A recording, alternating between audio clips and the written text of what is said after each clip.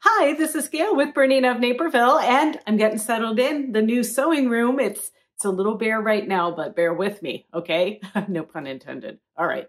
So here's the deal. We're here for our Kimberbell Society for November 2024, and we're making a super cute freestanding lace stocking that's lined inside and out. We're adding a little hanging tab so we can put ours on the tree, but this is pretty simple. So let's head over to our interactive presentation deck that you get in the description of this video and dig in and see how we make this cute little thing. All right, so like I mentioned, we have an interactive presentation deck that you will find in the description of this YouTube video. You'll also find it on our BERNINA of Naperville website under Kimberbell Society. And once you find that product, you'll see that we have a lot of these monthly digital dealer exclusives, or what we call Kimberbell Society. And we try to put our most recent one right at the top of the list. So let's have a look at this. So we also include a link to the video that you're watching here, just in case, you stumbled upon it, but you forgot where you found it. We put it here in the presentation. And then we also have kits available. Now, there's kits available with and without the design. And that's because some of you might already have like a yearly subscription somewhere, but you're just looking for the fabric and some other goodies. Then, and this month's kit is, it's super easy. There's only just a little bit of fabric and a little bit of glitz. So this month, we're going to be making the large stocking. Now, most of what we're doing this month is all with thread. So there's just a little bit of this red gingham here that we're using for the lining. And then there is this little glitter sparkle stuff. And don't forget, we want to make sure to peel that protective coating off and then just hit this with the iron to secure any little glitter that might be left behind. So we need these two pieces. Additional things that you're going to be adding is two colors of red, one in a richer tone and one in a lighter tone. We have used the 1911 and 1903. Now, also with this video, in the description of the video, there is an interactive handout that's going to give you links to purchase these threads if you don't have them in your collection. And then we also get a dark pink, which is 22. And we also recommend a dark pink, which is 2320, and a light pink, which is 2560. Finally, we need a cream, and I had to open a new one this time. And this is a little bit whiter than cream. It's called Ghost White, and it's color 0003. And then finally, we need a green, and that one is 5722. And these are all Isocord 40 weight polyester thread. And just a little reminder, when you're opening a new spool of Isocord, you can just pull it off like that. So, can hear that. That's the Laura Star. It's ready to press, which means that I can take my piece here and add some fusible backing to it. So fusible backing is like a lightweight fabric, like you see here, with fusible on it, and it just gives the fabric a little bit more robustness. So what I'm going to be doing is cutting my pieces according to the Kimberbell instructions, and then backing each of these pieces with a piece of our fusible woven. And also, you can see here, this month I'm using the midi hoop, and I am going to just veer a little bit off of the norm here from what Kimberbell is recommending.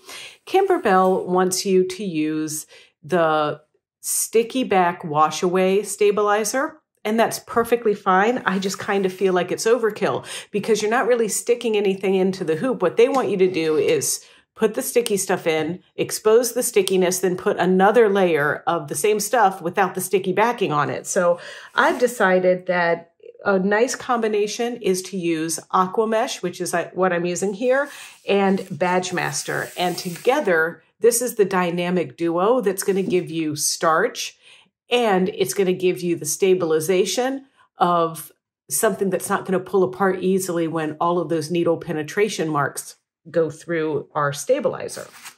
So basically we need one layer of Aquamesh and one layer of Badgemaster. And these are products by OESD. I know this might sound sacrilegious, whatever. I just find that these work a little bit better for me in my freestanding lace. So I'm going to lay a layer of that down and lay a layer of our Badgemaster down.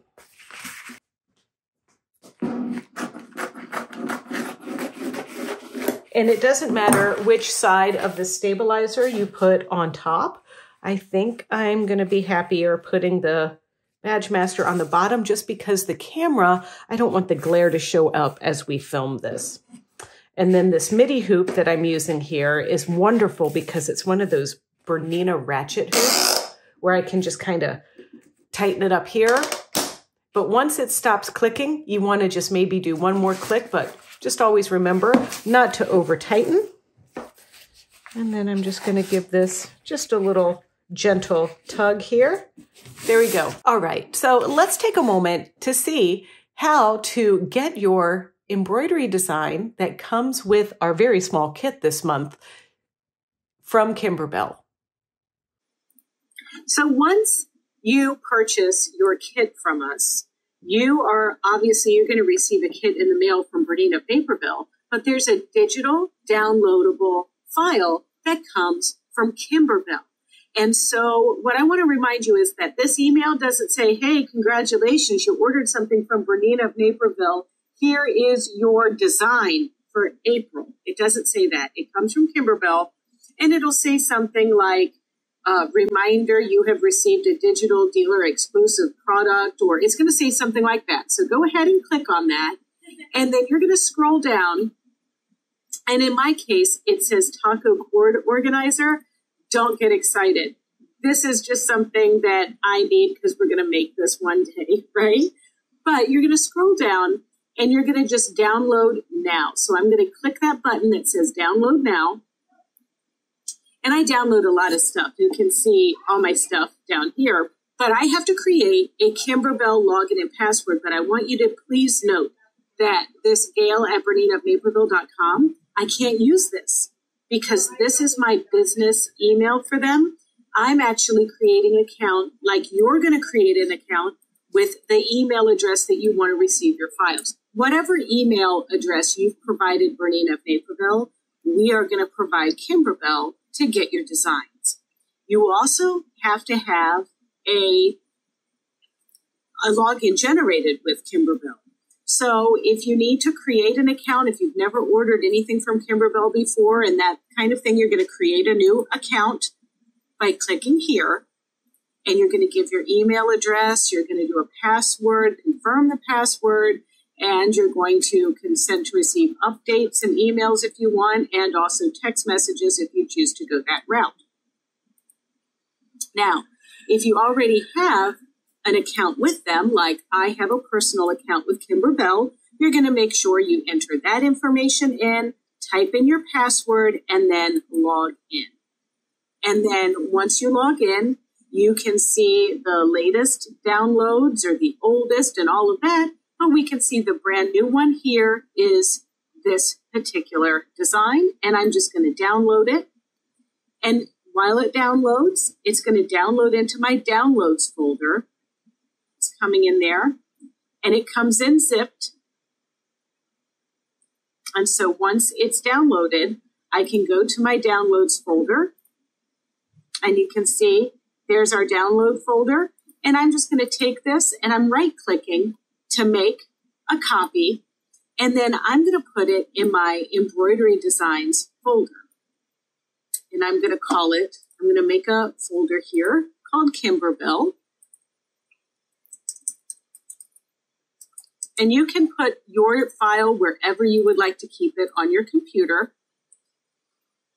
And now I'm going to paste this, and now there's my design. Now you'll notice that this folder has a little zipper on it. I can't just use these files. I'm going to right click on this and I'm going to extract. And I'm going to extract it right to this folder. And then what happens is I get another folder that doesn't have a zipper on it. So I'm going to select, once I extract it and get that regular folder out of there, I'm going to click this zippered folder and delete it. And now I can access this file and get my designs out of there.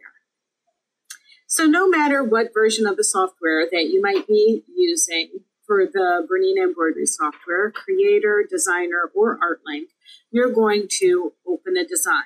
And you're going to want to open your design from the folder where you saved your Kimberbell design. So you double click it. And don't be alarmed over the non-native design that pops up. It's going to pop up. Just go ahead and click OK. Then you're going to send it to your machine by putting in a USB stick into your computer and using this little sewing machine button right here to send the design to the USB stick. Now, if you do not have the software and you've saved your file in a folder that you can remember,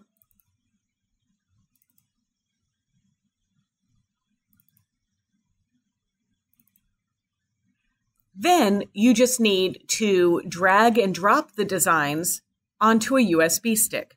So as you can see, the Kimberbell designs that I have access to, there are art files, DST, EXP, and the like. So the Berninas do not read art unless you have a Bernina 200 or 730 Artista out there. So we're going to use the EXP.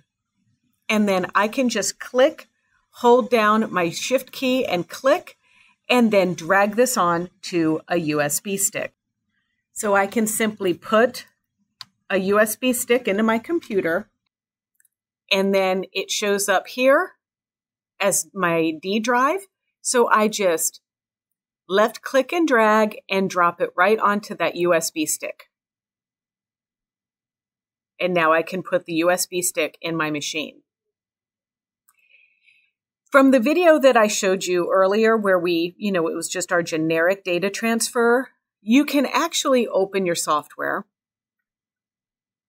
And if you have a Bernina 790 Pro or a 990, you can actually send your designs wirelessly. So if I look at my available machines, you can see right there, I've got my 790 Pro ready to go. So I can click that and then simply either choose to stitch it out immediately or save it for later. And it works exactly the same with the 990. So this month, there are two different size designs. There's a smaller one that fits in the large hoop, and there's a larger one that fits in the midi hoop. But as you can see from the designs on the left, the colors that it's stitching out in are a little bit weird, right? So let's go ahead and see how to change these. Now, I'm going to show you how to change these using our Bernina 990. Okay, so here I am at my Bernina 990. Now, here at home, I am just going to use a USB stick to transfer this design. So I'm going to find my USB stick on my machine. And there's my Kimberbell folder. And there's my design. So now these colors are a little not what we're looking for, right? So we're just going to go by our color assignments to switch them. And so you're going to select your edit button, which is this little pencil. You go to the colors. Then it spells out all of our colors here. So the first one I want to do is color number 1. That is going to be the Ghost 0003. And so I'm going to search for my isocord thread chart.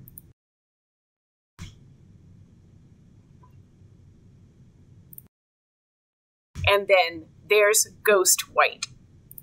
Now, as we go on to color number 2, it can be a little annoying if you have to pick your isocord thread chart every time. So I backed up and I am going to the bottom of this color screen where you can see I can pick my thread chart for the whole design. And so I'm just going to find the isocord and then select it. And now, at least now, when I go to pick and change from color number 2 back to my Ghost white, picket, white. Next one, that's white. Next one, which is a different color, going to be 5, 7, 2, 2.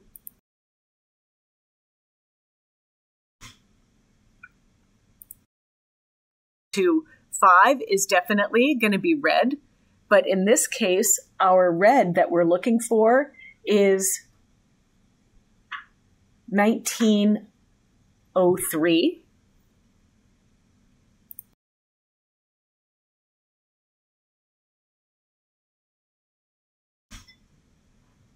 And then 3 again.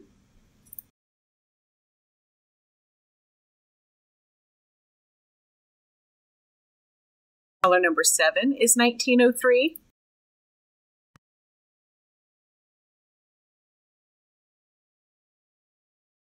Color number 8 is going to be our darker pink, which is 2320.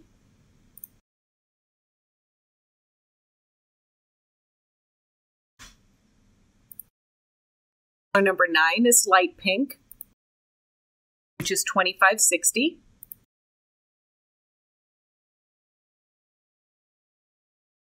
And then the middle dot, I want it to be color number 1911.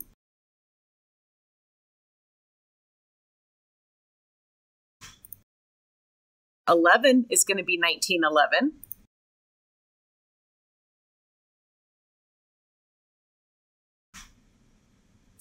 And then color number 12 and color number 13 is going to be ghost white again. And you can see the changes that are made to the stocking. And at this point, I would recommend that you save this on your machine or the USB stick again. We're going to name it.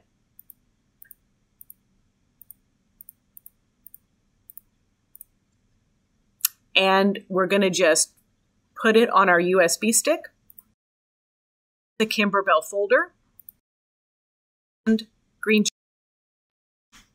So now, let's get things prepped. Now that we know how to assign our thread colors and all of that, well, we need to wind a bobbin of each of our thread colors. Now, it's safe to wind a full bobbin of our white, but for the rest of these, you can go ahead and just like wind half.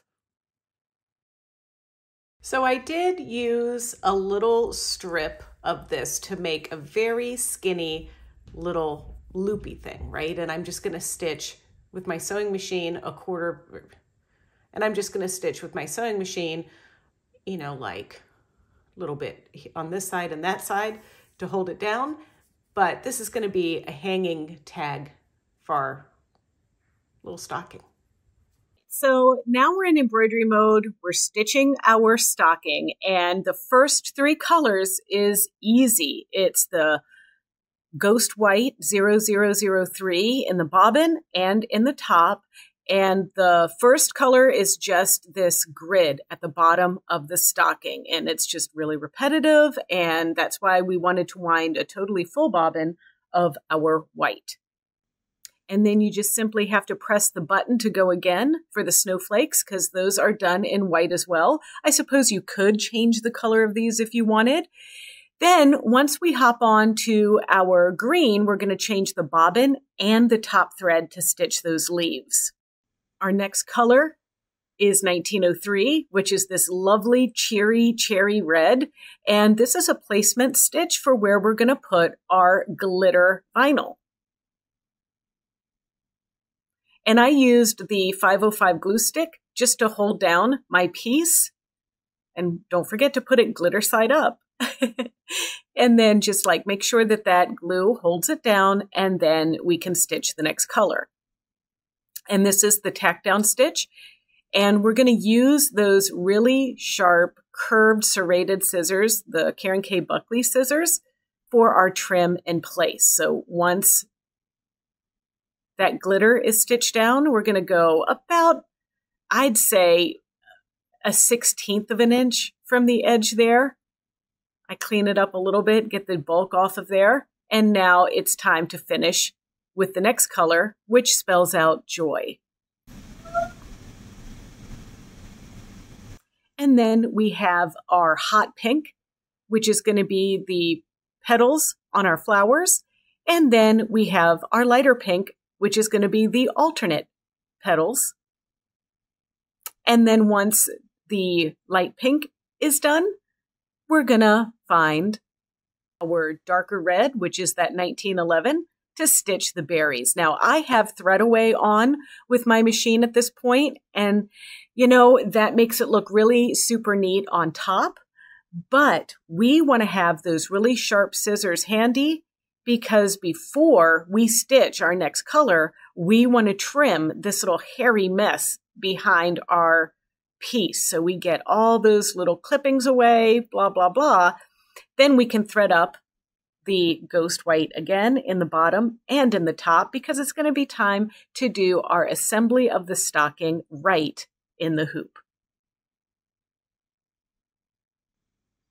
So we put the hoop back on, and we're going to take one of our interfaced gingham pieces, face pretty side down, and we're going to stitch color number 12. And we're going to match the thread to our stocking. And now this is stitching our actual backing onto the stocking. And this is going to stitch everything but the very top, because we need to have an opening on our stocking so we can put things in it. So we want to make sure that this piece is placed right side down on the top of the hoop. Once color number 12 is complete, you're going to remove the hoop from the machine, but not the work from the hoop. And you're going to turn the hoop upside down, and ooh, there's my nice little clean job of cutting that I did. And now we're going to put another piece of the gingham right side down on the back side of the hoop. And gravity wins every time, ladies and gentlemen. So we want to tape our piece down so it does not fall off as we're stitching. And then once that's secure, we turn the hoop over and stitch the final color, which is going to be stitching the lining of the stocking down. And that means that it is going to leave a little opening on the left side there. And that's where we're going to be turning the stocking inside out. Or right side out, rather. I always get those confused.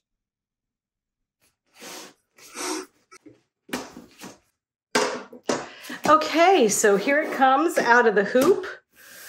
You can see that the last stitching goes all the way around this stocking. And one of the reasons is we are only like lining the inside of the stocking, or the inside back and the outside back, because the front part of the lace stocking stays.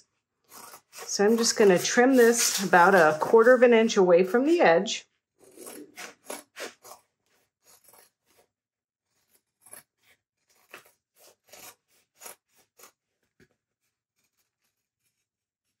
Like so. And then remember to clip your little curves like this. And your curves here and here. And then we are going to turn it inside out from this piece and then turn it inside out again. I might need to do this off camera because, you know, this is like wrestling a wet seal. Okay, now once you turn it inside out on the side, it's going to seem like it's not going to want to open here, but that's because you have sewn onto stabilizer there. So you're going to carefully cut that. And you might want to use your smaller scissors here.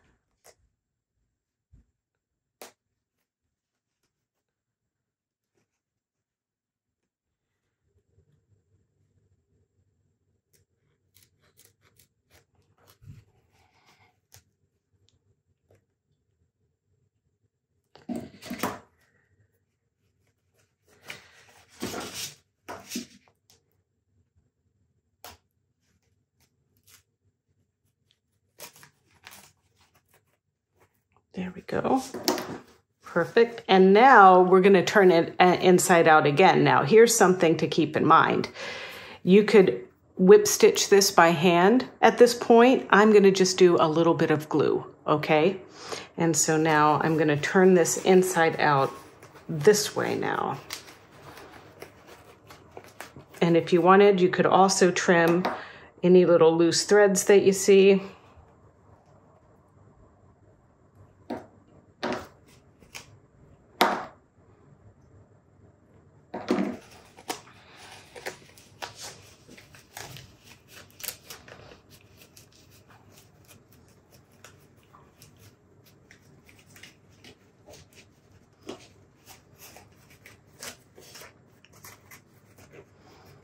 Okay, see, there's the pretty side there.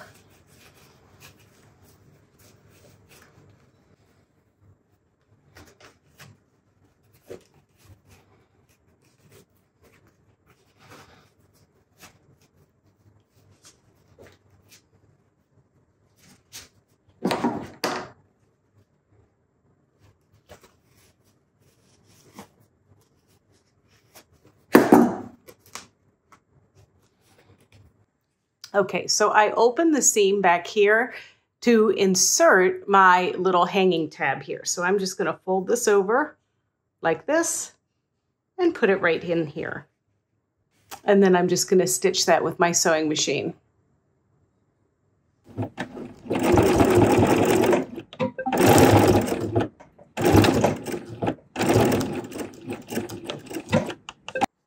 And then before we press this or anything, we are going to just soak it and dissolve as much of the water-soluble stabilizer as you would like, because you can make it stiff or you could have it be a little bit more flexible. So that's up to you. But I'm going to hang this on my tree with little treats inside.